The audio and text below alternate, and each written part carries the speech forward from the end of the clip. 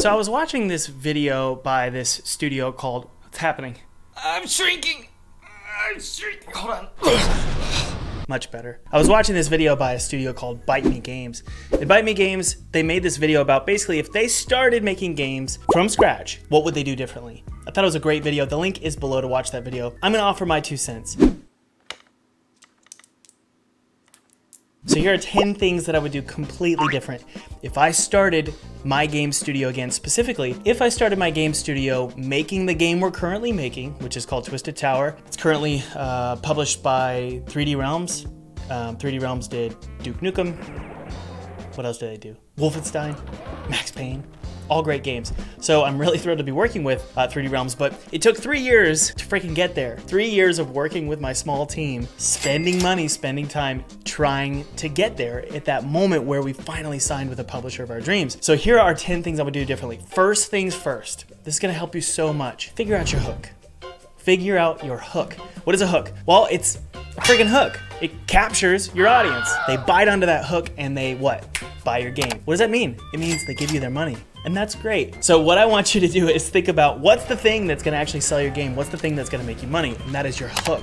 Now for me, I call it a Trinity hook. And I say for me because every studio is doing this. They're thinking about the hook. But for me, I think about the Trinity hook. I've talked about this before. Trinity hook is what's your visual hook, what's your mechanical hook, and what's your story hook. You need to be thinking about those things and test it with your social media. If you have even the smallest following on social media, bring that up. Bring up what you think your hook is, what makes your game special, pitch it to your audience and see what they say. A lot of times we think a hook is a hook and it's not a hook. It's like, well actually, there's no bait on it. It's a rusty, boring hook. That's oftentimes what most indie game developers' hooks look like. So you need to test it with your audience. Once you figure out your hook, once you find out what really makes your game shine, what I want you to think about is number 2, figure out your loop, okay? A lot of people get confused by, okay, there's a hook and then there's a loop. And oftentimes this stuff is put into what's called a GDD, which is a game design Bible. A loop is completely different than your hook. A loop is the thing, see that? That's a loop. The thing that your players will do over and over and over and over, but it's fun, it gets funner and funner and funner. That's what a gameplay loop is. And you want to figure out what that is. But the most important thing, and this is why I'm saying this is the second thing that I would do differently. You correlate it to your hook. You figure out your hook and then you figure out what? Your loop. And your loop has to correlate to the hook. So for example, if you're making a game where you break blocks and go deeper and deeper into a cave that's procedurally generated, AKA Minecraft, that's not enough. That's a cool hook, but then you've got to incorporate a loop, something you do over and over again. So for example, with Minecraft, the loop is you dig and explore, but the creepers come out, so you go back to your house, you build your house, upgrade, and do it again and again and again and again with the day-night cycle, right? Every great game's loop correlates to the hook. So that's what I want you to figure out. Write that down in what's called a GDD. It doesn't matter if it's a text document, just write it down and call it your GDD. Number 3, I need you to play games that are similar to your game. Not only in their hook or their loop or their genre, play games that are similar in scope. What that means is budget. So if you're an indie game developer and you have no money or no time, you don't really have much time to make a game, or your schedule kind of sucks and you're working full time, or you're in school, I need you to play games that were made by developers in a similar situation with a similar scope, a similar schedule. So if you want to make an MMO, don't. That's the first rule. The second rule is if you want to make, let's say, a platformer, think about games that have a similar scope to yours. And I want you to go and play those games and then write down exactly what makes those games special, what makes them shine. Before we talk about that, I did want to let you know that for the spring sale, Full-Time Game Dev is 50% off right now. You're also going to get my art programs totally free. We'll talk about it more at the end of this video, but if you're interested, click the link in the description. I know it sounds silly to tell you to play games, but this is so hard to do as an indie game developer. And if you're somebody who struggles with this, let me know in the comments below if you struggle with playing games, because I don't play games, and I know that I should, but I don't play games. So in your GDD, after you've written down your hook and your loop, I need you to write down why these games, these similar games, why they shine. And every decision you make is gonna correlate to those 3 things. Your hook, your loop, and then also trying to mimic and echo what made the, Jebby, stop licking your butt. Okay, come on. You're making me sick. Figure out what makes those games shine. Do it similarly, obviously. Put your little twist on it, make it a little bit better. Next, number 4, what I would do differently is focus on a prototype that looks like crap, but feels amazing. That prototype, it doesn't need to look good. It can be black and white. It can be just simple squares, a simple block out, nothing special, but build it out so that it feels really good. And the way we do this is everything that we build is focused on those first 3 things. So it's kind of like you wouldn't put the framing up for a house before you built the foundation. The same is true here. You wouldn't build a prototype until you knew what your hook was, until you knew what your loop was, and until you knew the games you were trying to mimic. Build out your prototype with these 3 things in mind. Now, this one's weird, but it's about scale, okay? So number 5 is scale. Think about scale. What I mean here is the units of measurement for your game. I didn't do this with my previous games, and it caused so many problems in the long run because I wouldn't think about jump height. I wouldn't think about the distance of a swing for a sword. I didn't think about the values of a jump or move speed for enemies. I didn't think about any of that. I just sort of shot from the hip and made a game. Now that's cool and it's fun, but it's not fun when you're 4 months before launch and then none of your measurements are correct and you have to go in and ultimately suck it up and actually focus on the math. Might as well just focus on the math at the beginning of the game's development. So if you have the prototype made and it's focused on your hook and it's focused on your loop, then you can lock in your measurements. And you can use Unity's 2D grid or 3D grid to start building out your world using those measurements. The jump height, the player speed, the player dash length, the enemy jump height, the enemy attack radius. All of these things should be, frankly, written down in your GDD. These are my measurements for every little thing in the game. That way you can hyper fine tune all of those measurements, and every decision you make about the visuals of the game, we'll talk about that in a second, every decision you make about the visuals of the game are correlated to those measurements. Now they'll change and you'll tweak them, but at least you have a foundation. Okay, we've got our game made. It's focused on the loop. It's focused on the hook. I'm gonna harp on that forever.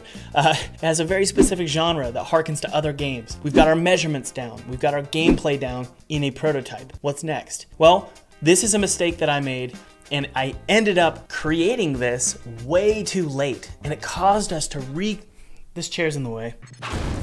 It caused us to recreate everything we had made a year prior for Twisted Tower. I wish I would have created this earlier. I need you to create a visual Bible for your game. This is kind of like going to, I don't know if you've ever built a house before, or maybe you've, I don't know, worked with a builder in a neighborhood. They'll take you to a design studio. Let's say you're gonna build a house with a builder. They'll call you up and say, hey, come meet us at the design studio, and we're gonna pick out all of our designs for the house. Instead of you picking out the designs and then putting there, and then you see it and then you hate it, and then you have to repaint a wall and take down a light, remove the floors. Instead of that, what they do is they give you samples and you put it together on a table and you look at all of the visuals. You see it all and you can get a good idea of what exactly it is you want for your house. This is cheap, right? You're not spending any money, you're just spending time. And then you commit to it, you sign a document, and that is the path moving forward. The same is true with your game. Now, obviously, you're gonna make changes along the way, but at least you can build a foundation at the very beginning of your game's development. So here's what you need to do. You need to start putting together mock-ups, concepts, screenshots, logos, color schemes, fonts. You need to do all of that and put it inside of your GDD. Now, this is gonna take some time, and it's also gonna take a lot of guess and check work. You would think a logo might look good in orange, but really it looks good in red. You thought this font would look cool, but instead it looks better with this font. You want to do this in a GDD as opposed to with your game, so that you don't have to spend all that time building it out in your game and then removing it and putting in something else. Instead, do it in a Photoshop document, get those images together and put it in your GDD. And now you know moving forward what your game is supposed to look like. The next mistake I made is I didn't make a 10-minute demo, despite the fact that I talk about this all the time on my channel. With Twisted Tower, I did not make a 10-minute demo. Instead, I made a 2-hour experience, and I didn't even have that first 10 minutes polished. What I think you should do is take all of those previous elements we created and build out that 10-minute hyper-polished demo. This demo needs to be almost an exact representative of what your game is going to be in the final product. So instead of building out 2 hours of gameplay and taking years to do that, what I want you to do is just build a 10-minute demo. Focus all of your energy on taking all of the elements we created, including that visual Bible, and bringing that into your game. The reason why is because, number one, you can use a demo to get funding. How many of you right now would take a deal from a publisher if they offered you $100,000 in exchange for a 40% rev share and 60% your favor? How many of you would do it? Let me know in the comments. What this means is you can go full time. You can go full time with just a demo. I know it sounds like a pie in the sky or I'm like lying to you, but I've done it 4 times. It's really just like finding investment money. That's kind of what working with a publisher is. It helps you go full time so that you're not constantly a hobbyist and stressing out in the evenings trying to finish your game. Instead, you could take that hyper polished demo, convert it to $100,000, and then finish your game full time. Now, if you don't want to work with a publisher, you could take that 10-minute demo and do a Kickstarter campaign. You could take that 10-minute demo and submit it to Steam as a demo for Steam Next Fest and get 100,000 wish lists, and then self-publish your game with 100,000 wish lists that convert at a 10 to 20% conversion rate. What have you just made? You've made, well, let's say it's a $10 game. I can't even do the freaking math. It's $10 times a 10% conversion rate, 10,000. Oh, you just made 100 grand. So that is the importance of a demo. A demo on Steam with the Steam Next Fest is a great way to get a ton of wish lists. So you can see here there are 3 use cases for a hyper polished demo. So if you just go ahead and do that, you can reduce a ton of stress on you because you can, well, hopefully go full time with a publisher or a Kickstarter campaign. And if you don't want to do that, you can at least have this, I don't know, a warm, fuzzy feeling knowing that you have 100,000 wish lists, and when you launch your game, you're almost certainly going to make a significant amount of money. Number 8, put together a team to replicate what you've done in that hyper polished demo. What do I mean by replicate? I mean build out a system of rules, resources in your GDD, and help guide a small team to extend your tiny little prototype and build it into a full game. Why am I having you build out a team now and not while you're building a prototype? Because when you're building out a prototype, you personally are highly involved. You're basically building out a small little shed. And that shed, with that knowledge, you can then convert that knowledge into building out a house with the help of a team. Same is true with a game. Now that you know how to build that prototype, you can create systems and you can create resources so that your team can almost autopilot create your vision for a full game. Now, how you build out a team is up to you. Let me know in the comments some great Discord servers that you guys love. Seriously, I'll pin that and you guys can, well, do the work for me of what Discord servers are really helpful, because with Discord servers, you could find people who are interested in partnering with you and doing the work pro bono, frankly. I mean, you can return the favor as well. Now, if you don't want to find someone to do pro bono work, you can always pay someone part-time, maybe even 2 hours a week if you have some funds, or if you've done a Kickstarter campaign or you've signed with a publisher, and you could find contract workers who can help you build out your game. And I had to do this slowly. You don't just jump in and hire a bunch of full-time contract workers. Instead, you slowly make one hire after another, part-time to full-time, maybe bring in another part-time developer. And I've slowly done this to build out a team of, well, I had 2 full-timers, now it's 1 full-timer, part-timer, and then a part-timer as well. This is expensive, but it's a lot less expensive than if you're doing all the work yourself, especially on things that you're not fast at and things that are not your forte. Number 9, project management tool. I wish I would have started using this years ago. I use ClickUp now, and I actually pay a fee every month to keep using this. ClickUp is freaking incredible. Now, ClickUp is not the only project management tool out there. There's Trello, there's Monday.com. The cool thing about ClickUp is I can assign tasks to all of my team members. I can assign deadlines. Inside of the task, I can provide a description of exactly what I want. And the best part is I can even record my screen and with ClickUp, just paste video after video after video explaining exactly what I need for my project. Now, I know what you're thinking. Well, Thomas, why don't you just do the work yourself? What's wrong with you? Well, I've done that.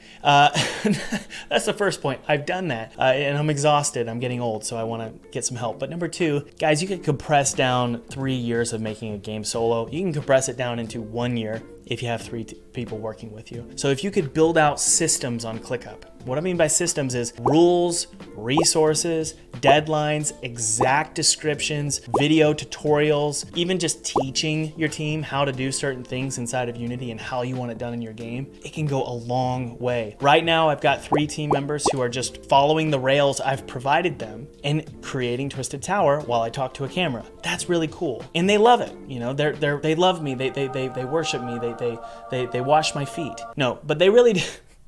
They really do love working on the project. At least that's what they tell me. Number 10, and this is what Bite Me Games mentioned at the end of their video as well. Start a YouTube channel.